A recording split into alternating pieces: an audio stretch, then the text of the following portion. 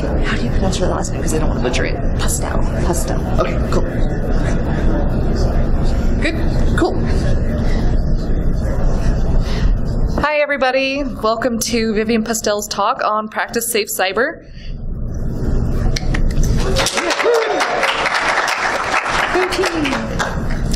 All right, good afternoon. Thank you all so much for joining me for my very first really real conference talk. I'm Vivienne Pustell, and this is Practice Safe Cyber, the Miseducation of American Students on Internet Safety. This talk is going to be lots of fun for all of us, I promise, but it's going to get really fun during Q&A when I pop open my moral support flask. So, ready your questions. Anyways, let's start talking about some educational travesties. All right, so I am here to speak to you from the other side of the InfoSec divide. I am not in the industry, although I am looking for a job, so considering crossing that divide. I am just a humble fan. This is my third B-Sides Las Vegas and DEF CON, so I'm kind of noob, but the smell is wearing off. I've been voiding warranties and breaking computers since I was about 12, and as of now, I am a former high school teacher from Oakland, graduate student and education researcher, here to tell you about the horrors being perpetrated upon our impressionable youths. So, this talk is several things. First, what it isn't. This talk is not a hard code talk.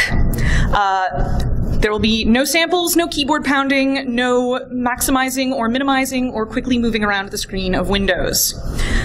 What this talk is a fresh new perspective on some of the challenges facing the InfoSec industry from the point of view of someone who isn't embedded in this shit all day. Because I'm a teacher, there's some optional extra credit homework at the end. And because I'm me, there's a lot of cat gifs. So, why care about the perspective of a high school teacher who is not in the industry? Well, have you felt stressed out lately? Users pissing you off, project managers, maybe even your organizational leadership?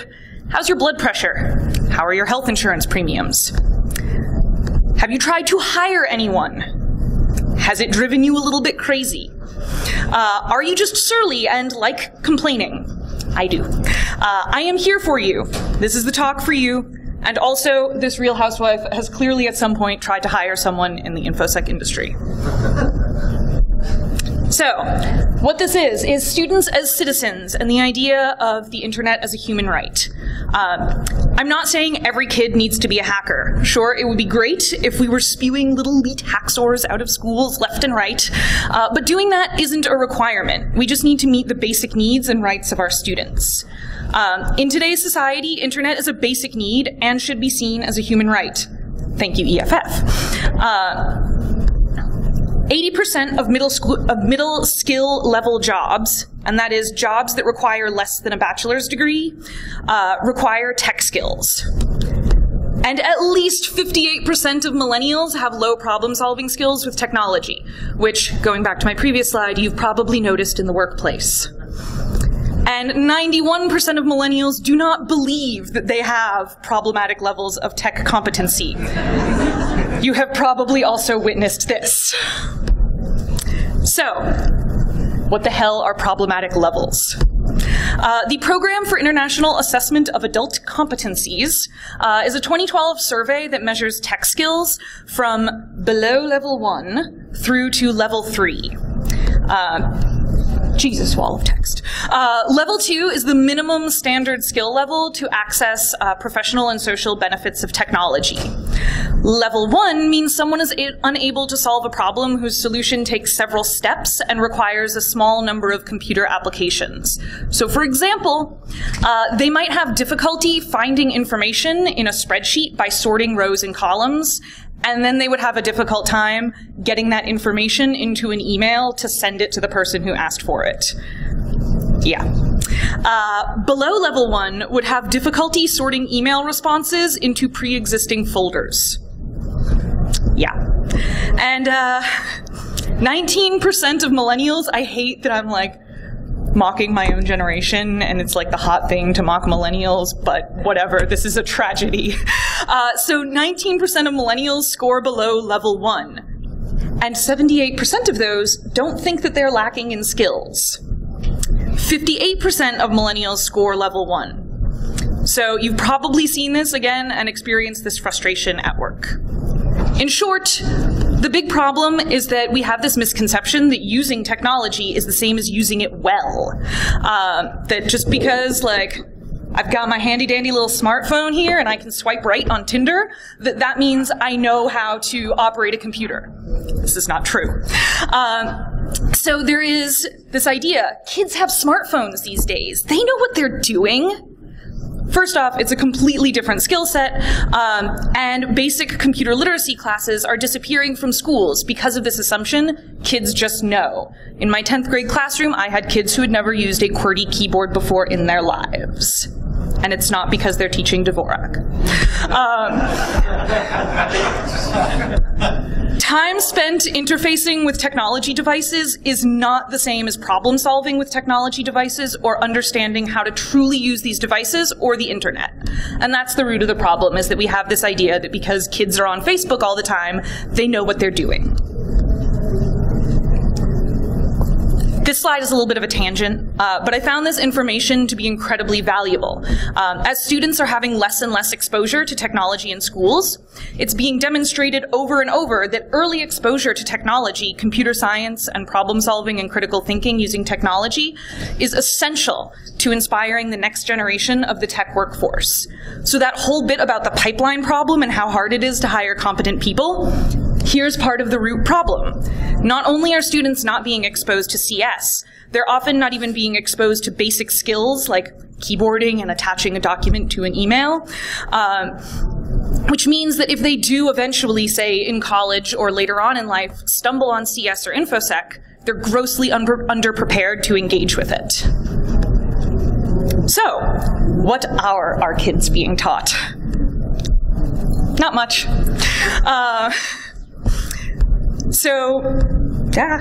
CS courses and enrollment have declined over the last decade.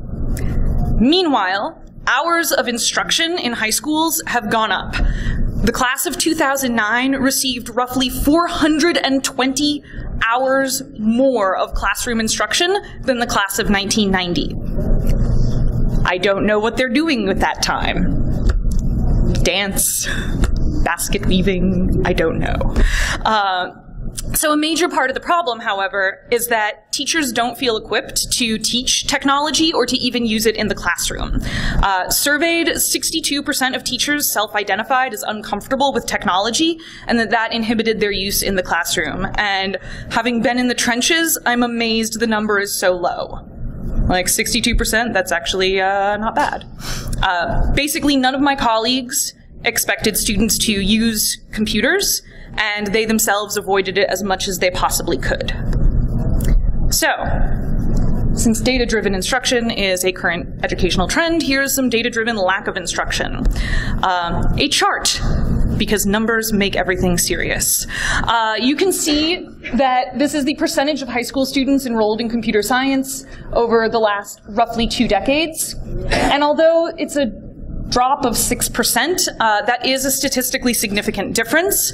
And more importantly, every other STEM field was having significant increases in enrollment. So things like calculus are just like shooting up, physics shooting up, chemistry shooting up, but CS is going down. So, 42,000 or more high schools in the United States.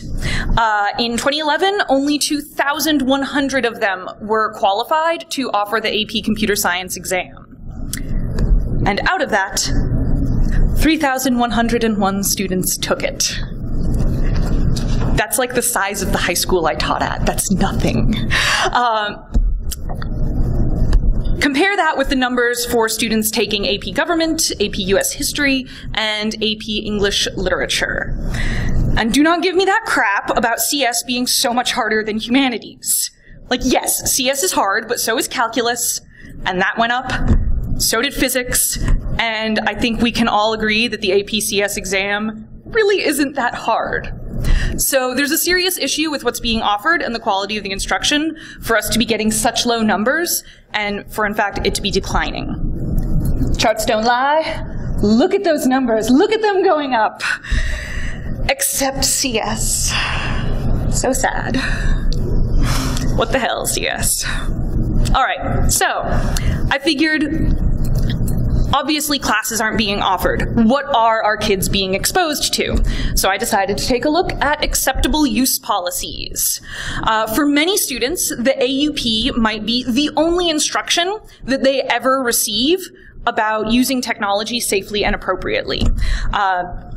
So I decided to take a look. I surveyed the AUPs of districts around Silicon Valley, where I'm based, because I figured that if we can't get it right here, then we're definitely fucked everywhere. Bay Area districts that I surveyed were San Francisco, Redwood City, San Jose, Mountain View, San Mateo, Santa Clara, Palo Alto, Oakland, Berkeley, as well as I picked up a couple AUPs from around the country via my mentor. So we have Clark County here in Nevada, Cincinnati, Ohio, and Central Kitsap in Washington.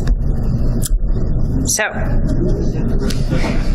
abandon all hope, ye who log on here. The short version, AUPs are fucked. Every single AUP included a statement that students have zero expectation to privacy. Documents and email accounts can be searched and surveyed without notice and without cause. Those are my two favorite parts of it. Yeah, no notice, no cause. And the issue with this is that students must agree to these terms in order to use technology in school, which is often mandated. Especially, this is particularly important for students who don't have access to technology at home, because this may be their only opportunity to work with a computer. These AUPs are essentially founded on the idea that students will willingly surrender their rights. That is my thought on this. So, here are some of my favorite quotes from the AUPs I read through. I read these so you guys don't have to. I hope you really appreciate my sacrifice. Users shall not promote the use of alcohol or tobacco. Harmful matter includes matter taken as a whole, which the average person, applying contemporary statewide standards, appeals to the prurient interest, and is matter which depicts or describes in a patently offensive way sexual conduct and which lacks serious literary, artistic, political, or scientific value for minors. If any of you know what the fuck that means, please. Exactly.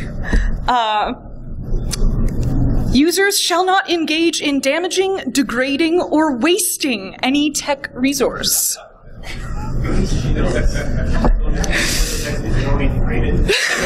Oh my god, don't even get me started on schools still on Windows XP.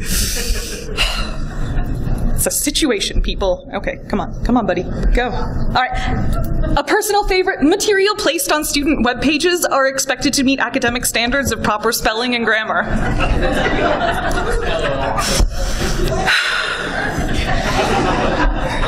These damn kids with their slang. All right. Again, this cat sums up my emotions. Not enough face palms in the world. All right, everything is forbidden, nothing is permitted. What I find really telling is that AUPs are structured around everything that students cannot do.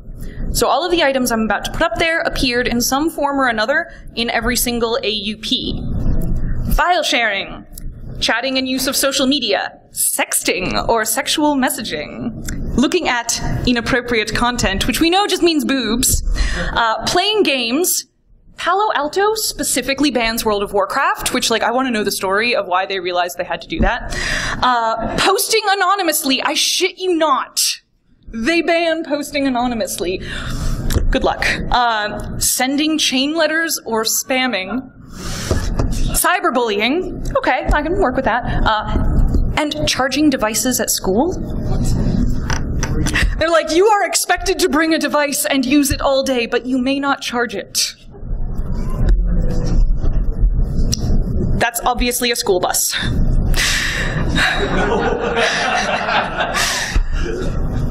So it's all about that basic control. What I learned from reading AUPs is exactly what I already know from being a teacher, which is we are far more focused on controlling student behavior than actually teaching them anything. Most policies in place are based around the idea that all students are bad, pretty much. All of the AUPs focused on controlling behavior and codes of conduct, but nothing about preserving student safety or imparting skills. This is the closest thing that it comes to giving instruction around how to be safe online. Don't share personal information. Don't agree to meet anyone. And if you get a message that makes you uncomfortable, please tell a teacher or other staff member. So in short, the greatest threat to our students is their own naughtiness and other people's naughtiness. Sex is the greatest threat on the internet. Avoid pedo bear.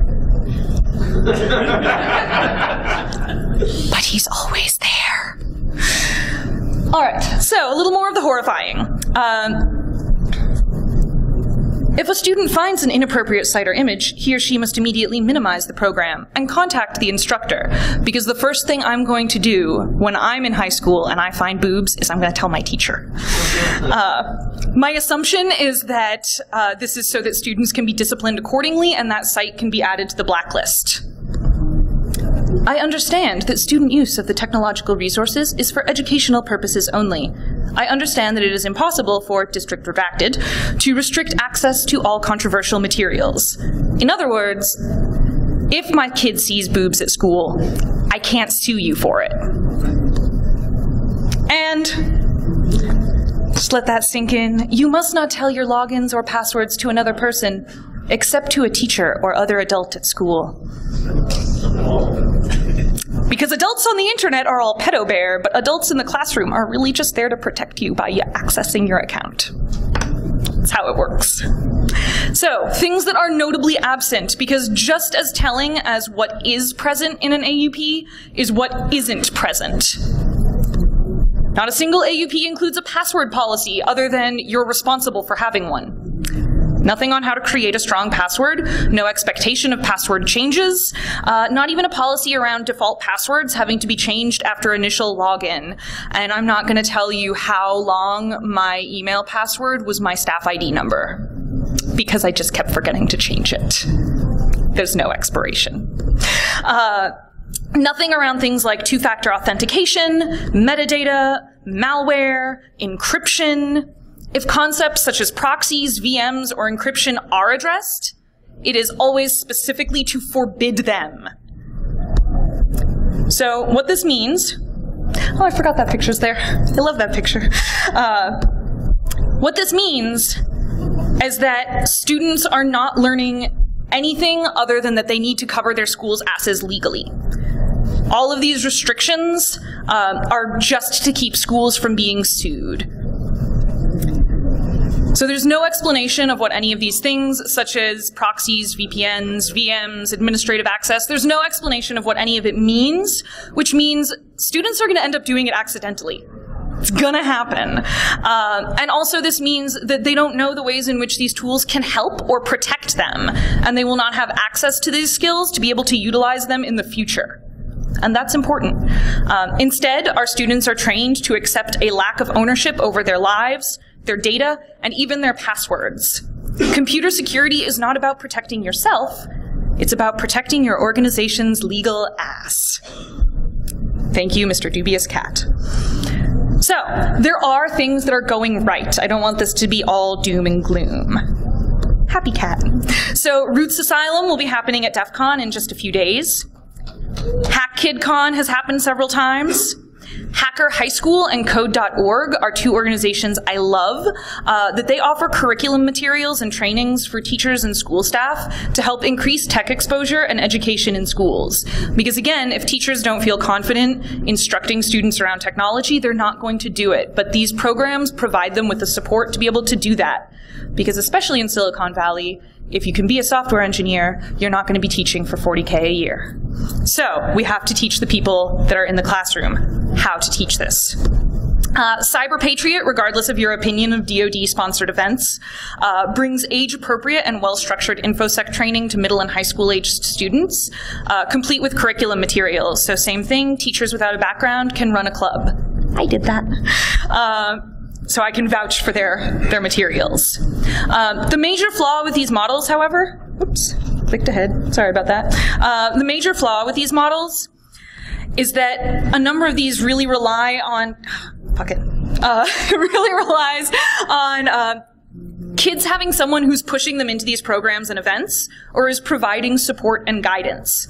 How many kids do you think will be at Roots Asylum who don't have a parent at DEF CON? Yeah. So it's kind of the football parent syndrome in InfoSec, where we've got all these great, excited parents who are like, you're going to be a linebacker just like me. Hack all the things. And if you do not have a parent in InfoSec, you have no idea what the hell is going on.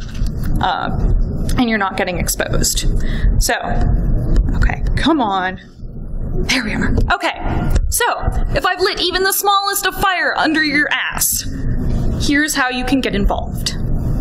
Please fully give a fuck. So, this is your optional extra credit homework.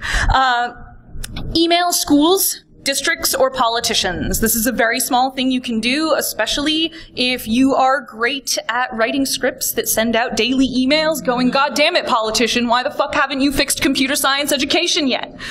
You don't even have to do much, just set up your little script. Tell them, like, go to schools and districts, tell them about programs like code.org, Hacker High School, Cyber Patriot, etc., because that way they don't have to spend money, which they hate, and you give them an answer. Medium levels of involvement. Attend a PTA or a school board meeting and raise hell. You do not have to have a kid in a school in order to go to these things. You are a taxpayer. Yell at them to spend your money well. And finally, large. This is for the few, the proud, those who hate having a life. Volunteer. Go help teachers. Offer to run a professional development session at a school. Sponsor programs or clubs. Things like Cyber Patriot are always looking for industry professionals to work with these teachers and help make them happen. Also, HOF has migrated east, and HackKid is not happening this year, so get involved. Make it happen. So, your action items. We all really like to mock raising awareness, but this is a place where it's really worthwhile, because it is not your job, or even my job, to fix this problem. It is, however, our job to make those responsible so violently uncomfortable that they do something. The real issue here is that most people don't know shit. They don't know what's going on. And so if you let them know, they will react. Like, parents care, teachers care, but they don't know. So raising a ruckus can really go a long way. Talk, tweet, text, Facebook, whatever works for you. Volunteering and getting involved is great, but as I said, that's for people who really hate free time. And as much as I would love if everyone did that, I get it. So please, think about what I've said here today and the bleak future that we face. When you get home, start raising some hell. Why is my next slide something that has already happened? Fucking OpenOffice. All right, so you've seen this. There we are, that's what I'm trying to get to. Before I switch over to questions, I want to thank everyone that made this happen, which is the B-Side Selection Committee for giving me a chance. Erin Jacobs, aka Sec Barbie, for her mentorship. Jessie Irwin for her awesome work on issues of security in EdTech and her promotion of the idea of EdSec. When she speaks, you should absolutely go to her talks. They are fantastic. Kevin Neely, my informal mentor, teacher, and driving force behind getting Cyber Patriot into Oakland schools. And Travis Carr, who unofficially sponsored this talk by buying me a lot of drinks and sitting in pubs with me while I made this slide deck. So, it is now time for questions and drinks. This is my favorite part, so please ask good questions. Yes? So everything that trended up, is there a correlation with Common Core? Like, that seems to be where all the focus is these days versus the other. So all the topics that trended up, would there be a correlation with Common Core? It's about Common Core. All right, so the things that trended up, it's not so much a correlation with Common Core.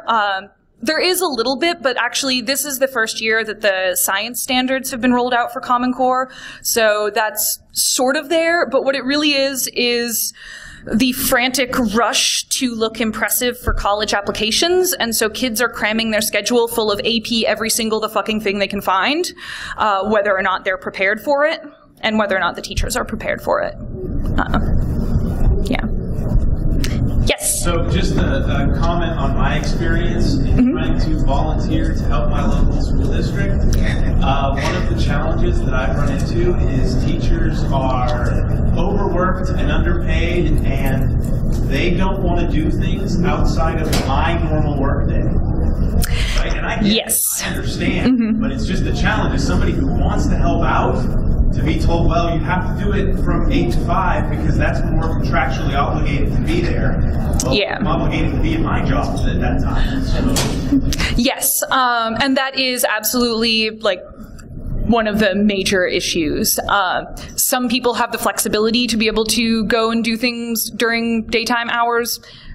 Some people don't, and that's a really valid issue. And as much as I hated working like 12-hour days, I wish more people would do it just because, yeah, like we're not going to be able to get people in outside of work hours very often. That's where things like PTA meetings are worthwhile, because then hopefully something happens and at least you can light a fire under their asses to get them to actually spend a little bit of money to hire someone to come in during working hours. But yeah, very true. Yes, Phil. So one of the things you mentioned was that schools, AUPs, but I think schools in general, are kind of built around the idea that children are bad and you must control them. Yes. How much of the things that you're recommending are constantly battling against that and always going to have to battle against that, and how much of a long-term solution has to move into making schools not fundamentally about controlling bad children and actually about helping and teaching? Like when do we move from like putting band-aids on to like actually trying to fix a real problem, and how do we do that? If I could answer that, I probably wouldn't have quit teaching. But fuck that shit. So I think things like pushing for more actual instruction of even just basic computer literacy skills is one of the things that, like, I think a major root of this problem is the idea that technology is ubiquitous and therefore kids know what they're doing and don't need to be taught anything. And I think getting kids learning like how to use a freaking computer and not just a smartphone would be a really important first step, because then you know that kids are eventually going to start exploring. So, yes, sir. Yep. Yeah, so, I'm going to play a little devil's advocate here, just because I'm curious to see how you approach it. 30 years ago, they weren't teaching computer literacy in the classroom. And although the STEM education was adequate, it was under less political intrigue, and yet we had a burgeoning CS industry, a burgeoning security industry grow out of that. We're the result, right? So, what's the other element? What's the thing that's missing that's not about teaching CS in the classroom?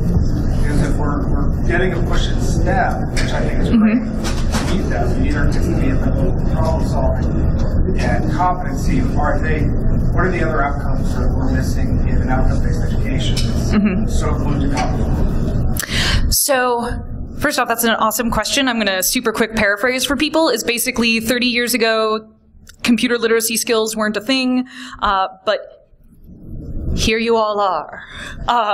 So obviously, like, other than computer literacy, what's the problem? And I think, like, that's a really good question. And I think that part of it is that we're not really looking at and teaching critical thinking skills.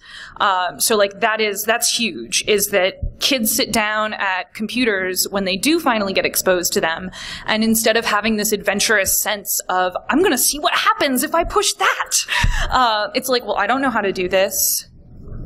Miss P, what do I do? As opposed to, I'm going to figure this out for myself. And I think also 30 years ago, computers were so new, And the idea of, like, I think it was just a sort of a different atmosphere then. There's still a little bit of this idea of computers are like a weird niche nerdy thing, but not in the same way, in that they are so omnipresent. That I think there's no longer, simply by sitting in front of a computer, you aren't necessarily going, this is so cool, I'm going to try a bunch of things. You're like, I'm going to check Facebook. And I think that's also the other big difference, is that to interact with a computer is a very different experience.